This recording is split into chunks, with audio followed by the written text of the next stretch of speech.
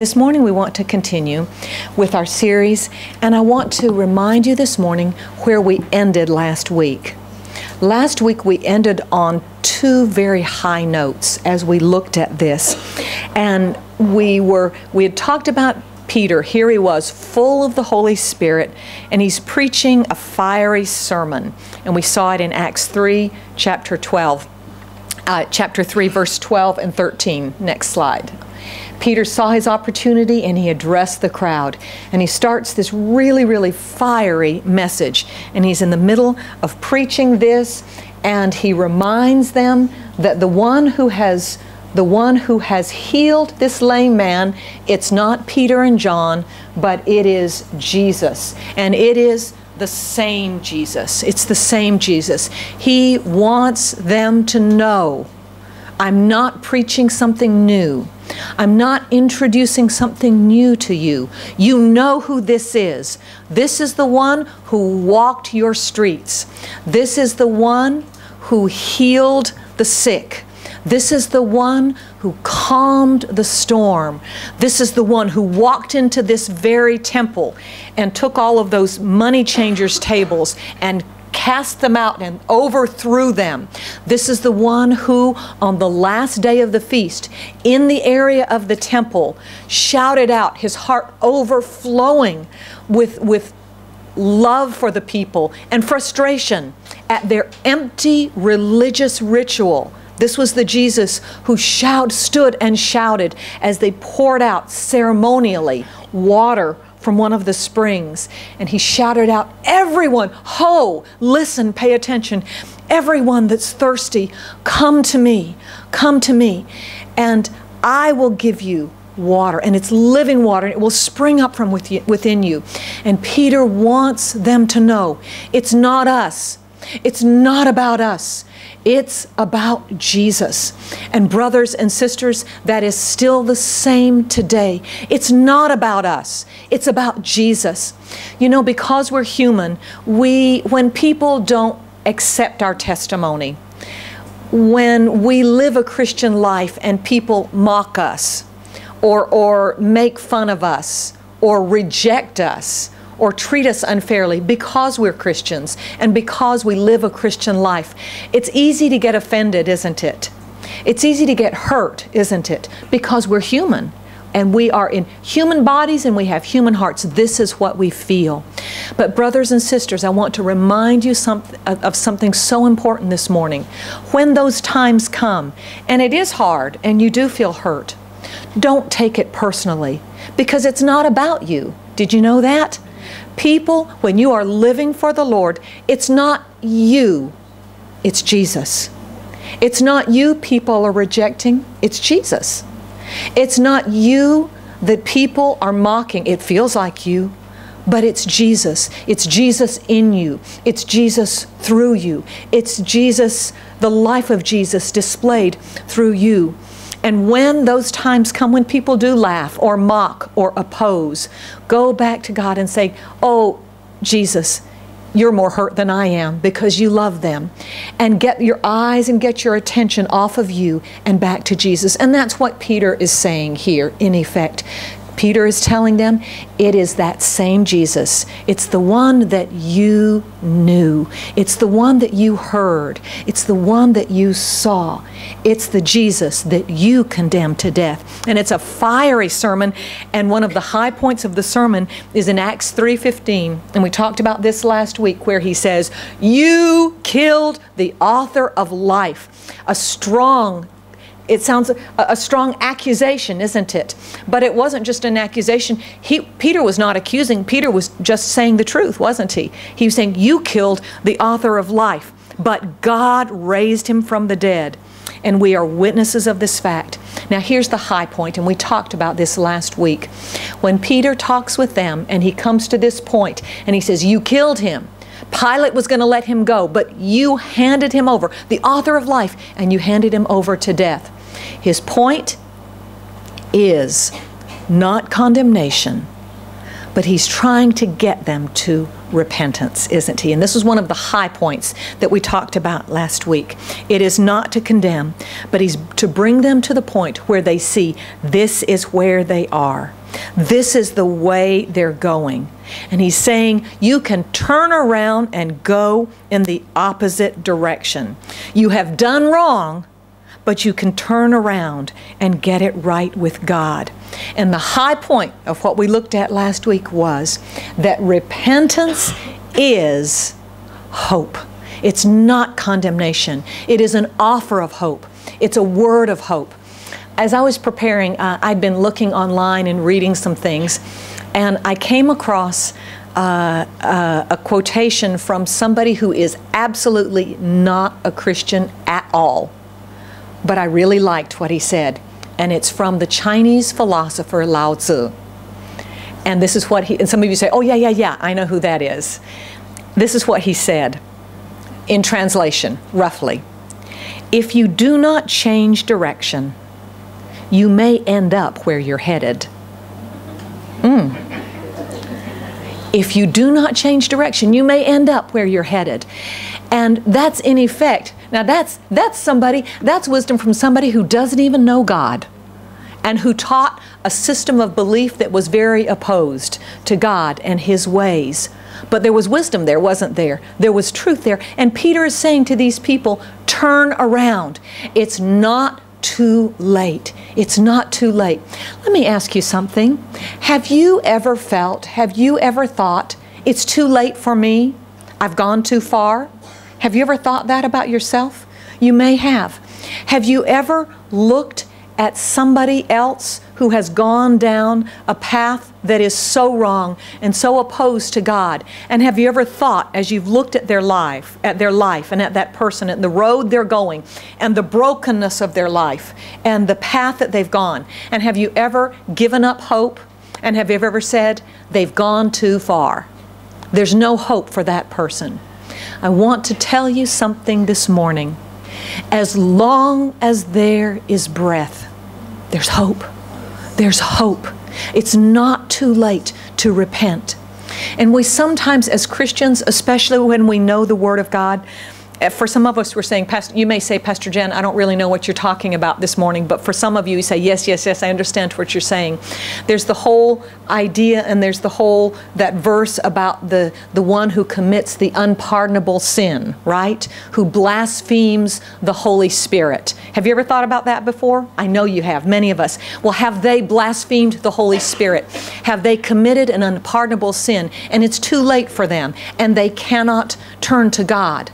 Listen, brothers and sisters, be very, very careful about playing God in people's lives. We are quick to say, oh, look what they've done. There's no hope for them. They're condemned. And why can I say that? Am I being soft on sin? I'm not being soft on sin, but I want to point you to something from this story this morning. Here is Peter preaching to the people that said to Jesus and about Jesus, crucify him, give us Barabbas. We don't want him. Send him to the cross. They rejected God. They rejected truth. They rejected love. They rejected Jesus. And here is Peter a few months later, and to the very same crowd that said, crucify him, Peter is saying what? He's saying, repent. Repent. There's hope. There's hope for you. It's not too late. Now, brothers and sisters, when I look at this and when I see this, it gives me hope for people that we look at as too far gone. And it's impossible to help this person. They've blasphemed. Don't play God in people's lives. God alone knows when someone has gone too far. God alone knows when there's no hope left. And until that time, God is the one who makes that decision. God is the one who calls that. Your responsibility and my responsibility is not to say they've gone too far. your responsibility and my responsibility is to say what Peter said to people who had rejected Jesus. And what he said to them was, repent, repent. That's our responsibility, not to condemn, but to give hope. And that hope comes through repentance. And when there is repentance, it is not, I'm sorry for what I've done, I'm going to change, I'm going to be better. Repentance is turning from the way we are going and turning to God. And when we do, Acts 3:19 and 20, what comes? What does God bring? Here is the hope that is found in repentance. It is not condemnation, brothers and sisters. It is repent. Change your mind and your purpose. Turn around. Return to God so that, number one, your sins may be erased, blotted out, wiped clean, number one. The times of refreshing. Oh, doesn't your spirit and your soul need the time of refreshing? That comes with repentance, brothers and sisters. And it doesn't come any other way. When we come to this point, this is what repentance does. Sins are erased and washed away. Times of refreshing come. And then that He may send to you the Christ, that Jesus may come to you. And we look at this when repent comes, and we live in a world that doesn't want to accept this way, right? We live in a world that doesn't want the effects of sin. We live in a world with people that don't want to feel the effects of wrongdoing and all of the terrible things they've done, but they do want refreshing, don't they? They do want to feel better. And so what does the world do? If you don't choose this way, brothers and sisters, if you don't choose this way, any other way you choose will be the wrong way. There are people who don't want God's way, but they want to be religious. And so you know what they do? They do the best they can. They do good deeds. They try this way, or this religion, or that religion. But Peter said to those people from the words of God, return to God so that times of refreshing may come. In the world, there are others that say, religion, I don't want it. I don't want anything to do with religion. You people, you're deceived. But they still want refreshing. And so what does the world do? The world chooses another way. And maybe they choose the way of, I'll just do good deeds. I'm not a religious person. I'm a spiritual person. That's just, I can't stand that when I hear people say that. I'm not religious, I'm just kind of spiritual. And when somebody tells me I'm sort of spiritual, do you know what? My antenna go beep, beep, beep, beep, beep, beep, beep, beep, beep. They really do. And almost always when somebody says that, I think, oh, okay, they're choosing a way other than God. They're sincere, and I'm not condemning. They're sincere, but they have missed the road to God, and they've missed what repentance is. And then there are others that say, I'm not religious and I'm not spiritual at all, but I want refreshing. I don't want to feel the way that I feel. I don't want the guilt and the memory of my past life. And they may fill their lives with pleasures of this world, with shopping until they drop, as some people do, with affair after affair, this person to this person to this person, finding somebody that they think will make the difference in their lives, when the only one who will make a difference is not a person here, but the person, the man, Jesus Christ. And then there are others that will say, well, I don't want that. I just don't want to remember and I don't want to feel. And they may turn to alcohol and drugs and things like that. We live in a world, brothers and sisters, oh, it's so important that you and I, in our lives, in how we live and in what we say, that we offer to people around us the only hope there is, and that is repentance and returning and turning to God. Because if we don't, I'll tell you this, the world and the enemy will offer a million other ways to feel better. And people will feel better for a while, but it won't last long. It won't last long. And so we ended last week on a high point, Repentance is hope. Repentance is not condemnation. And I want to say that to you this morning as well. I don't know where you are spiritually, some of you, but I say to you, repentance is hope. It is not condemnation. And when we repent, the times of refreshing from the Lord come, not from people and not from a church, but from God Himself, from God Himself. I want to show you one other thing here.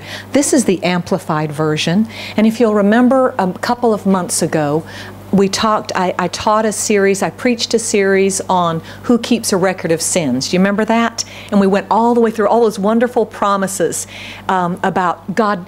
People do and Satan does, but God never keeps a record of sin.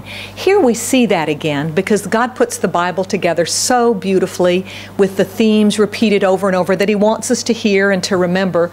And here in the Amplified, we have a further explanation of what we talked about.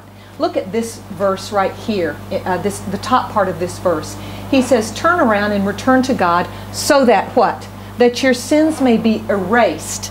And in the Greek, it means blotted out or wiped clean. And I want to talk about these two expressions right here just a minute. Ink in the ancient world, and now by the way, don't say, wow, Pastor Jennifer, you know all sorts of things. I don't. But I do research and I do a fair bit of studying. But ink in the ancient world is not like ink today. You know, when you write something, unless it's a special ink that you can erase or whatever, usually when you get ink on something today, it's there, right? It's not coming out. Men, if you get it in your shirt, take it to the cleaners as soon as you can to try to get ink out. Or we get pens on some of these chairs and we work really hard. It's hard to get it out. Or it's on a piece of paper. It's really hard to get the ink out. But the ink of the ancient world at that time was different, and it didn't have a lot of acid in it. So when they wrote, it was very easy just to take a cloth before it dried or whatever. It was very easy to take a cloth and literally just wipe it off, and it would almost completely. You could take a cloth or something like that after ink had been written on a piece of paper and just wipe it, and it was gone, and it was done very easily. And that's the idea that Peter is saying right here, that your sins may be erased, blotted out, wiped clean. And I love that idea because you know what? You and I, we struggle with guilt and sin in our lives, don't we? We struggle with, I've done this and I've done that. And it's so hard to let it go. And you know what? For Jesus, it's so easy. It's so, oh, brothers and sisters, it's so easy. And He just wipes it clean. He just wipes it clean. And so repentance is a word of hope. It's a word of hope. And then the second thing we talked about last week was this, Acts 3:26. The other high point was God's great love. God's great love. I have never met a Christian who has not had questions about God's love. Have you ever had questions about God's love? God, do you love me? God, how can you love them? And we have questions, especially when we don't feel Him, or especially when we have fallen into sin or something like that. A lot of us struggle with the love of God. But we talked about that last week in Acts 3:26. Here is, to me, such a reminder of the love of God. These are the people who said, crucify Jesus, right? And what does God say to the very people who said, crucify His only Son? God says, I raised up my servant Jesus, and I send Him back to the very people who condemned Him, who rejected Him, and who crucified Him, that they might be blessed, that they might turn back from their sinful ways. I love, it's warm in here, isn't it? Pastor Renee, there's some people complaining about it's quite hot in the back for some. Sorry to interrupt the sermon, but sorry. Let's keep going. But here's this beautiful passage. To bless you by turning each of you back from your sinful ways. That's why, brothers and sisters, I said what I said earlier. We get all hung up on the unpardonable sin and blasphemy against the Holy Spirit. Honestly, if anybody would if anybody would say they've sinned too badly and gone too far, I would say it's the people that said crucify Jesus. Wouldn't you? I mean, would there be anything worse than that? And yet, God gave them another chance. God said, you've not gone too far. God said, I love you so much. I have raised up my son Jesus and sent him back to you through the equipping of the Holy Spirit as the disciples came to them. So here we have, I don't know about you, I would have condemned, and so would you have. But I'm not God, and you're not God. There is hope. May I encourage you this morning, if you have given up on some people, if you've been angry with people that have hurt you and have mocked you and condemned you because you're a Christian or for other reasons, let God put His love in your heart again this morning, that they might have hope. Probably God wants to reach them through you. Through you. God, send somebody else. But God says, you. You. I can't do that and you can't do that. But God can do that if you'll let Him. If you'll let Him. Amen? Amen. That's a little bit, y'all are looking at me this morning like, you did. I know that you didn't like that point. But it's true. But it's true. Amen. Now, this was the first half of the story. We want to move on, and the second half of the story moves a lot more quickly. We've looked at power, we've looked at preaching, and what's the next part of this story? The next part of this story, we've gone from power, healing, preaching, and now we go to persecution. Now let me ask you something as we consider persecution. How many of you have ever done what is right and you received ill in return? You did what was good and you received bad. How many of you showed kindness and you were shown in return unkindness? You gave fairness and what was given to you was what? Unfairness. And how many of us, let me not say you, how many of us then felt like, God, you weren't fair with me. God, you should have treated, God, you're not being very good to me. God, I tried to do what you said. I'm living for you and look at this. God, why did this happen? Has that ever happened to you? Have you ever asked God that? God, I was being good. God, I was living for you. Why did you let this happen? Well, let me encourage you this morning. You are in good company. Here are Peter and John. They have, according to the direction of the Holy Spirit, healed a lame man, preached the gospel to many people, to wicked people who said crucify him, and they show their love sent of God, and they're saying return and repent, and what happens to them?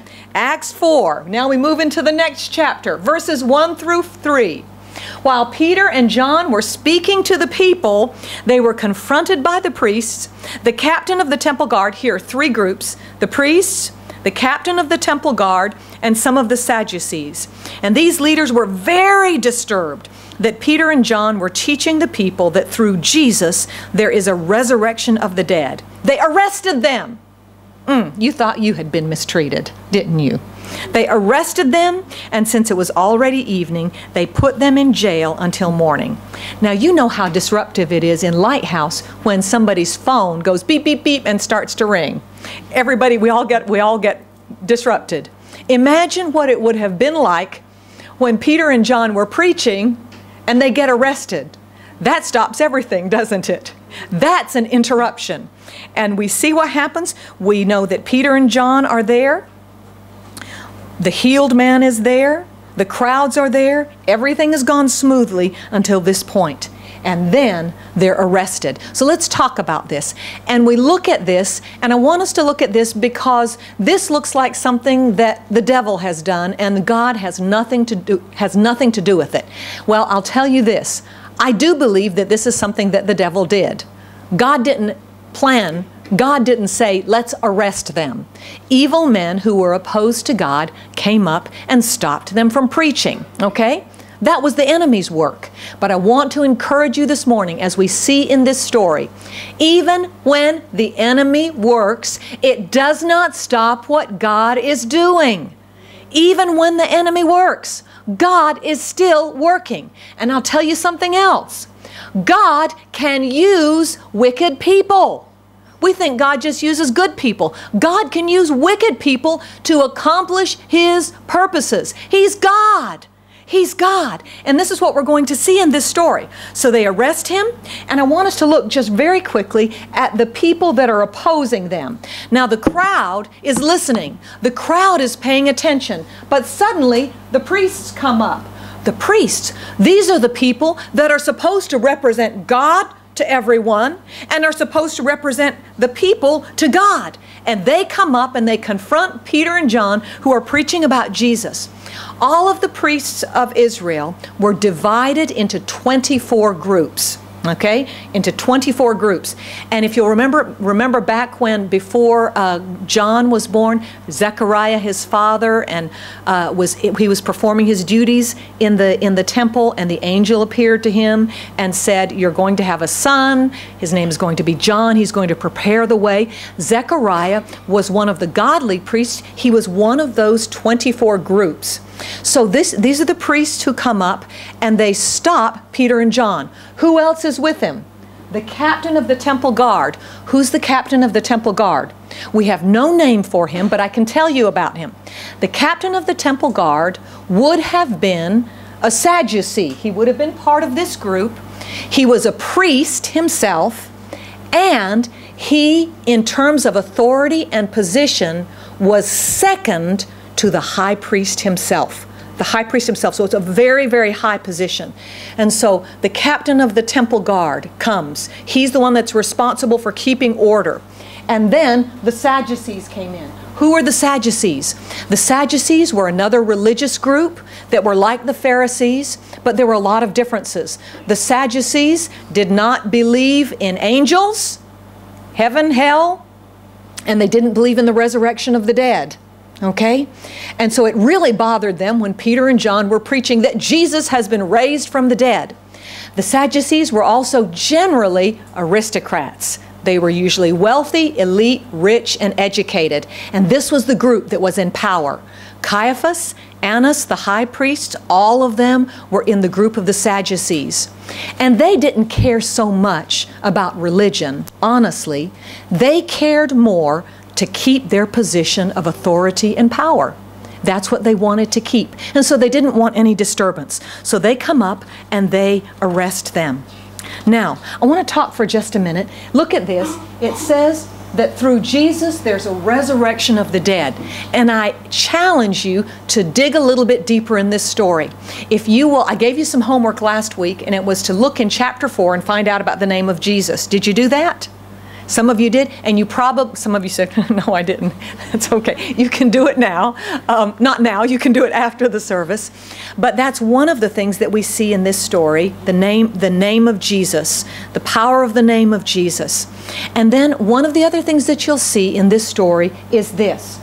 4 times in this story, it talks about the resurrection of Jesus, the resurrection of Jesus. And I want to tell you something, brothers and sisters. This is something that even today, Christians don't want to talk about very much. Do you know why? Because it's so hard to believe.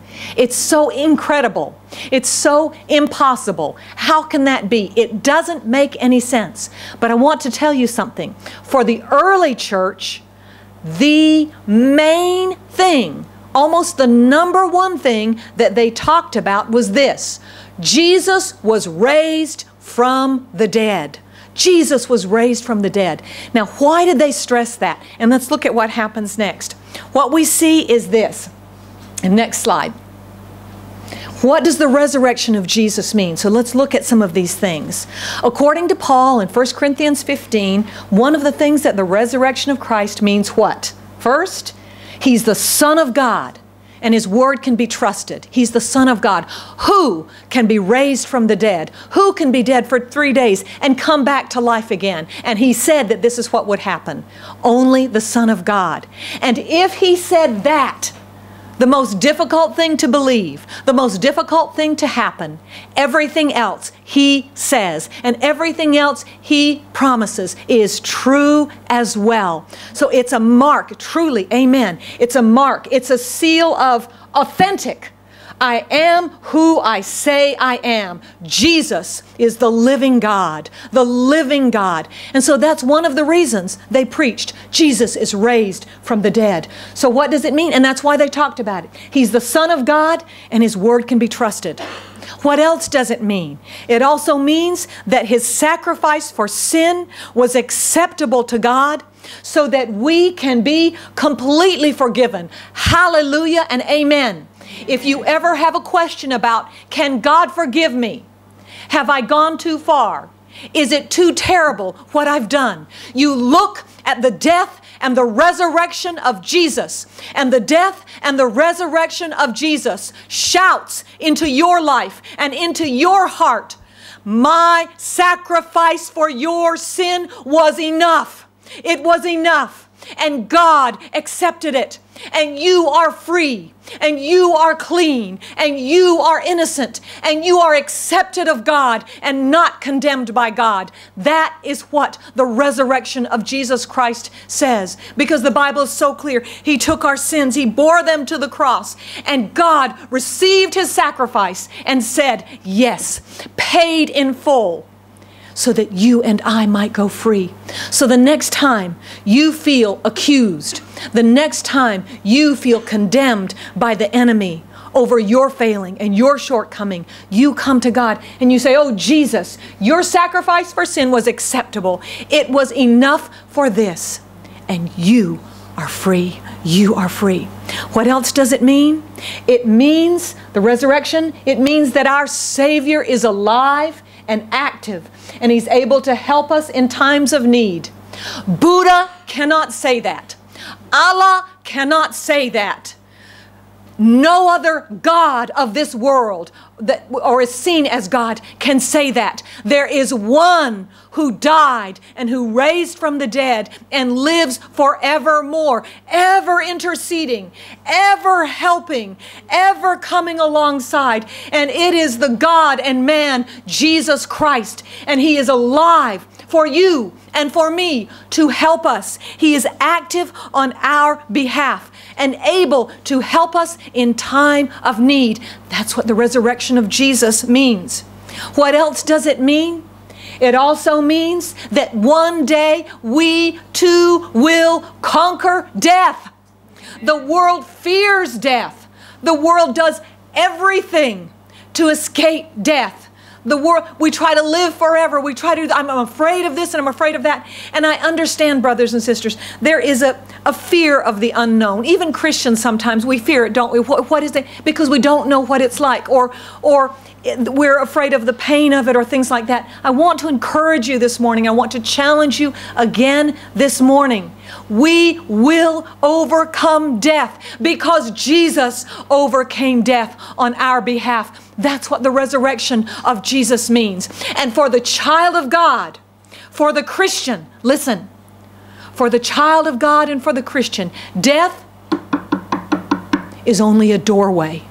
Here and then we're in heaven. It's a doorway and we pass. For the Christian, death is the necessary graduation from this life and this earthly flesh to an eternal body and an eternal home with Jesus Christ, our Lord and our Savior. That is what the resurrection of Jesus means. And that is why I know that one day, whether Jesus comes to receive me in the air through the rapture and I will ever be with Him, or whether He tarries His return and something happens to me and I die of old age or of sickness or whatever, though that is not my hope nor plan.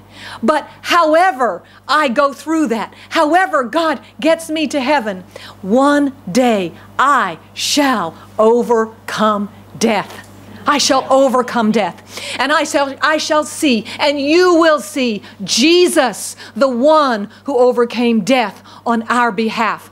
I will see my grandmother and my grandfather on one side, my grandmother and my grandfather on the other side, who lived for God, righteous lives, and are now in heaven and have overcome death. Your relatives, your loved ones, those that you know, they've gone to be with the Lord. Yes, there is grief. Yes, there is sorrow, but it's only for this world, for they have overcome death. And they have because Jesus overcame it. Praise the Lord. This is why the early church talked about and preached, Jesus rose from the dead. Jesus rose from the dead. It is the foundation. It is the foundation of the gospel message. And let it be your foundation as well. Amen.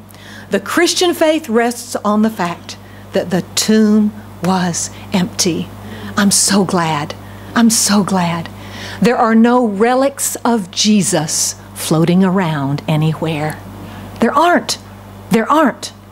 There are no little finger bones of Jesus floating around.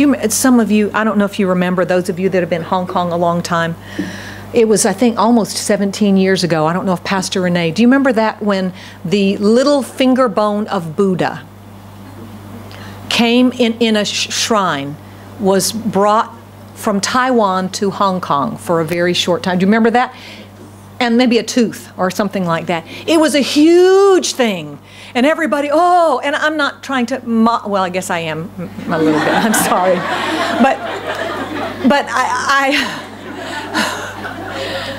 I look at that, and I know you too, and I think, honestly, in truth and in honesty, from a pure heart, I looked at that, and there was a sadness and a joy as well. It's like, I have nothing of Jesus on this earth, physical on this earth. Why? Because He rose from the dead.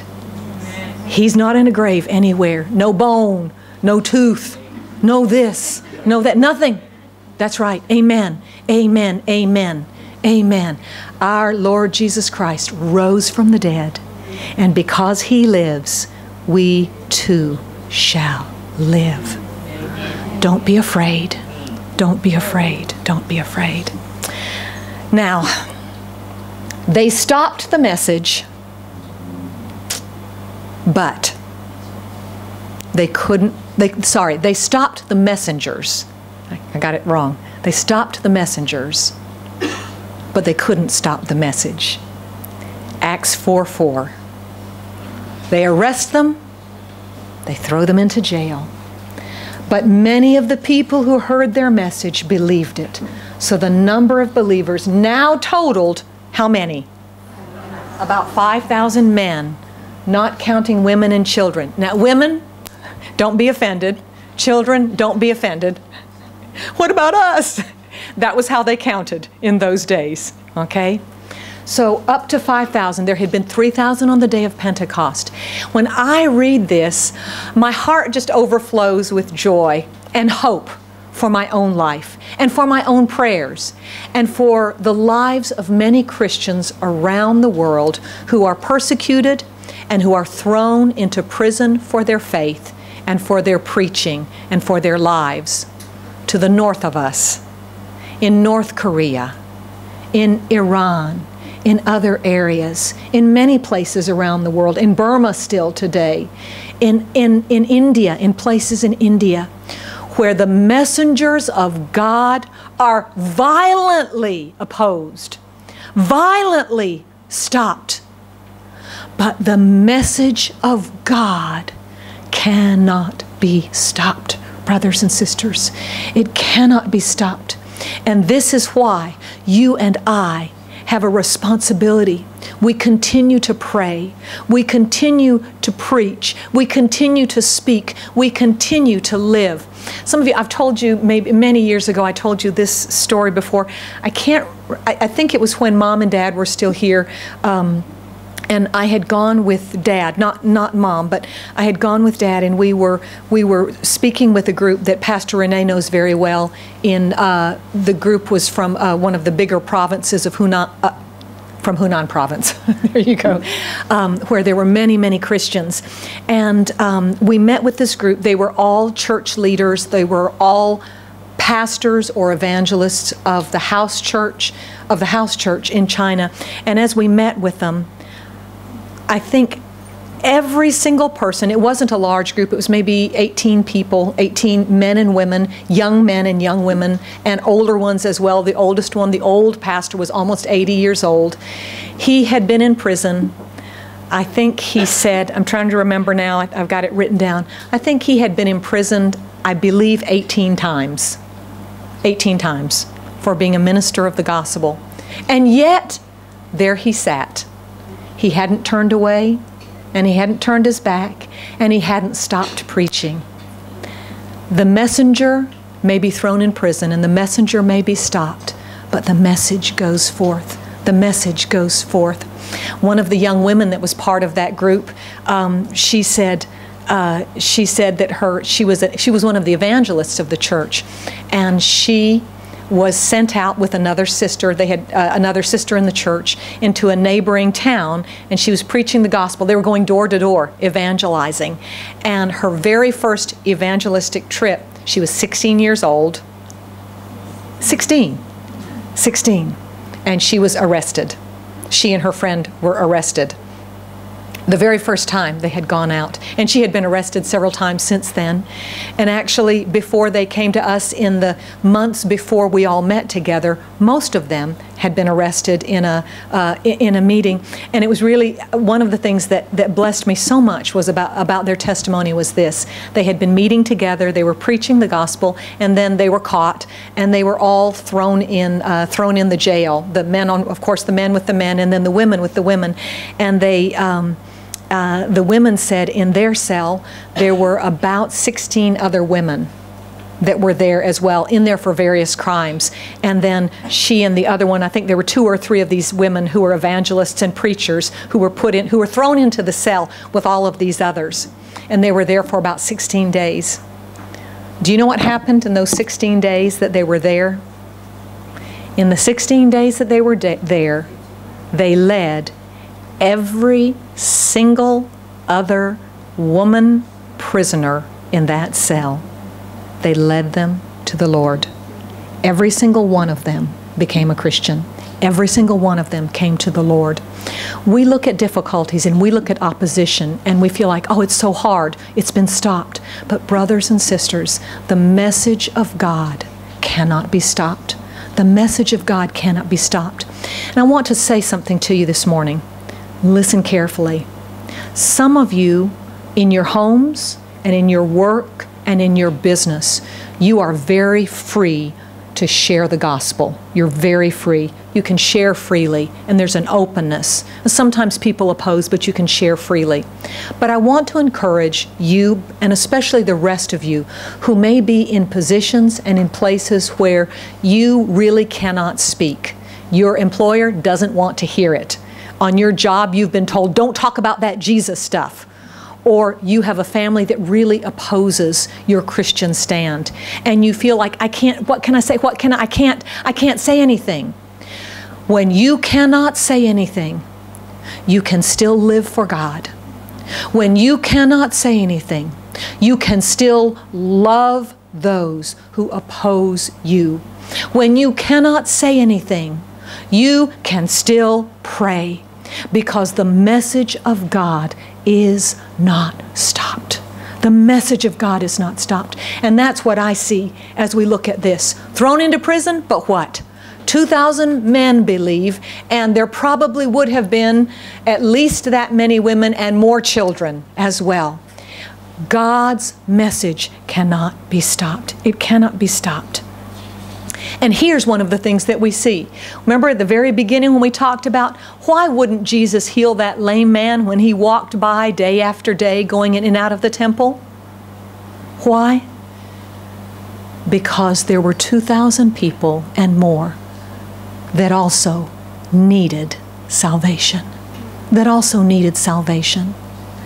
If we don't understand God's ways and we think something is wrong, keep on hanging on and wait for God to make it clear. Amen?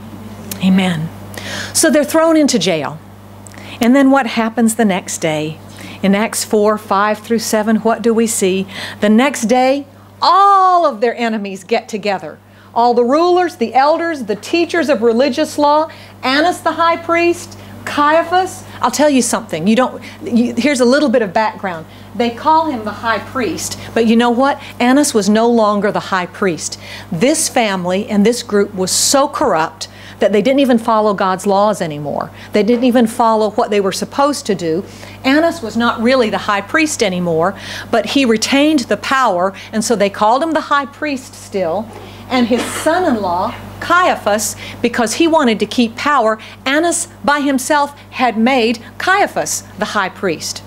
In addition to that, at one point, his grandson was high priest, and 5 of his sons were also high priests at various times, completely opposed to the way it was supposed to work. These are the enemies of God. And then others, John and Alexander, sorry, that's to make sure you're awake.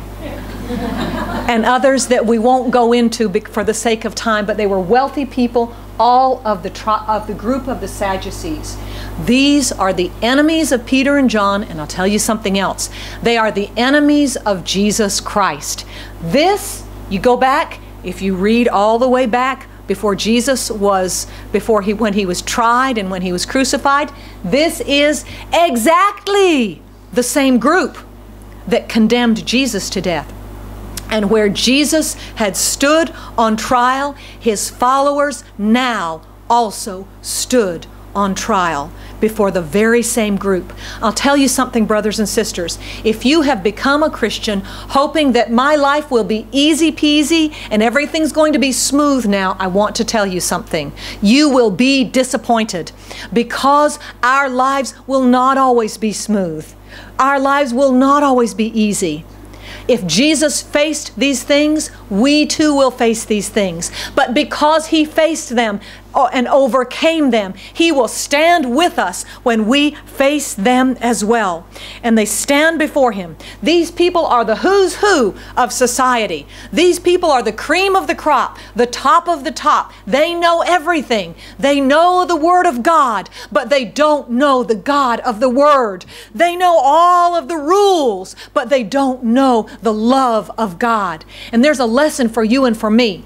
We can know a lot about the Bible, and sometimes we do, don't we? I can quote verses. I know this and I know that, and we're telling other people. But I want to tell you something. Knowing up here is not the same thing as knowing here and living a life that is worthy of the Lord God. It's got to come more from it can't just be in our heads. It's got to be in our hearts, and it's got to be in our lives as well. Be careful. Be careful about people who can quote Scripture right, left, up, down, center, in, and out, but don't live a godly life. Be careful. Be careful for that. Live for God. Study to know His Word. Take time to memorize. We should know those things. We should do those things. But let the truth of God transform your life. And if the truth that you are reading and the truth that you are memorizing has not transformed your life, then it's not doing what God intended for it to do. Because truth is given to transform us, that we might conform to the Word of God. So here are these men that know it all, but they don't know God. They don't know God.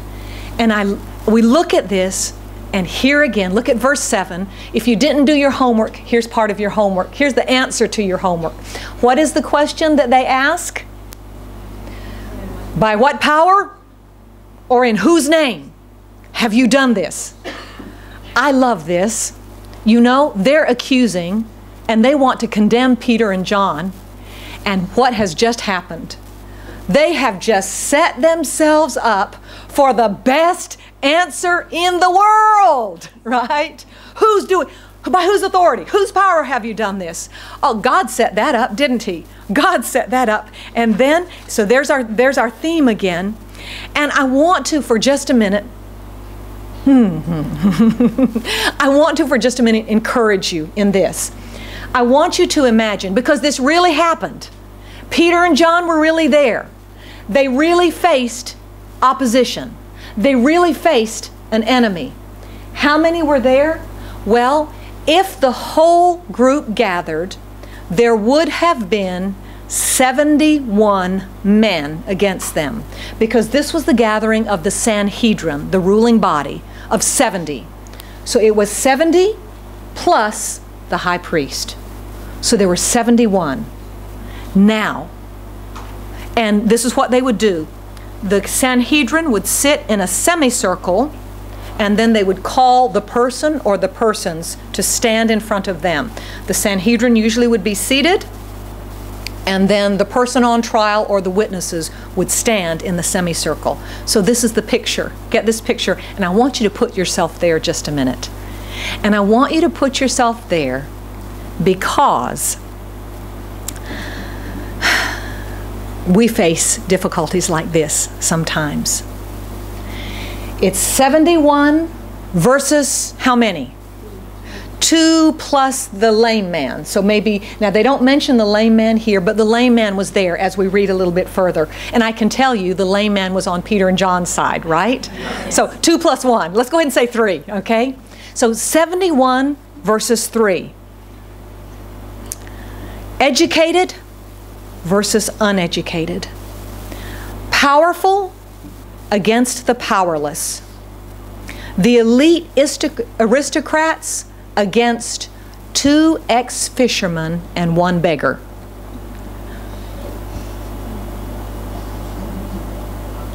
Those are the odds. Now, look carefully and think deeply right now. God keeps His promises. God keeps His promises. Here they are, facing impossible odds, an impossible situation. But Jesus knew that they would. And Jesus knows that you will. And when Jesus walked the earth, what did He say to them? He said, and keep up with me, okay? What did He say? Matthew 10, 18 through 20. You will stand trial before governors and kings. Why? Because you're my followers. But this will be your opportunity to tell the rulers and the other unbelievers about me. When you're arrested, don't worry about how to respond or what to say. God will give you the right words at the right time. For it is not you who will be speaking, it will be the Spirit of your Father speaking through you. And in Luke, what does He say? I will give you the right words and such wisdom that none of your opponents will be able to reply or refute you. This was the promise of Jesus. Now, think about this for just a minute and put yourself here in closing this morning. You and I this morning do not face arrest or imprisonment, do we? Anybody facing jail time for following Jesus right now? Here. No, nobody here. There are brothers and sisters around the world who are facing that. And yet, we do face opposition. Some of you this morning face hostile family members because you have chosen to follow God. Some of you have employers that delight, because you're a Christian and they're not, they delight in making it harder for you, in making it more difficult for you. Some of you who are in business are facing situations where everybody around you does it by a shortcut, that does it to make more money, or does it this way, or bends the law, or bends the rules. And you're trying to live honestly and uprightly. You're trying to do the right thing as a godly businessman or as a godly businesswoman, because God, a holy God, lives in you, and the people around you mock you and laugh at you and tell you there's no way you'll get ahead if you put God first. And they're laughing at you, and you're looking at your situation, and you're thinking, how will I ever get ahead? There's some of you who are students who are facing a system of learning or education or other classmates, and you think, they're all against me. It's all against God. And you face opposition, and you think, what am I going to do, and how am I going to get through? And you feel overwhelmed. You feel overwhelmed. Listen this morning and look at the promise of God to you. You are not alone. You are not powerless. You are not outnumbered. You are not outsmarted. If you stand for Jesus, Jesus will stand with you. He will stand with you. Stand for Jesus, and He will stand with you. And you are not overcome. You are not outnumbered. When Jesus is with you, you are in the majority. When Jesus is with you, you have the upper hand because Jesus has overcome. He keeps His promises. He keeps His promises. He would not say this just to make them feel a little bit better. Jesus keeps His promises. And He says to you, and He says to me this morning, when you, may I paraphrase? You and I are not here, but we do face opposition. And this is the promise of Jesus to every follower of His who will stand for Him. And I want to tell you something, and I want to encourage some of you this morning. Some of you are really struggling because your strongest opposition is coming from the people who are closest to you. They are part of your family. They are people you've grown up with. They may be parents. They may be cousins, they may be husbands, they may be wives, they may be children, they may be people that you thought were your friends. But I want you to know something this morning. Stand for Jesus, and Jesus will stand with you.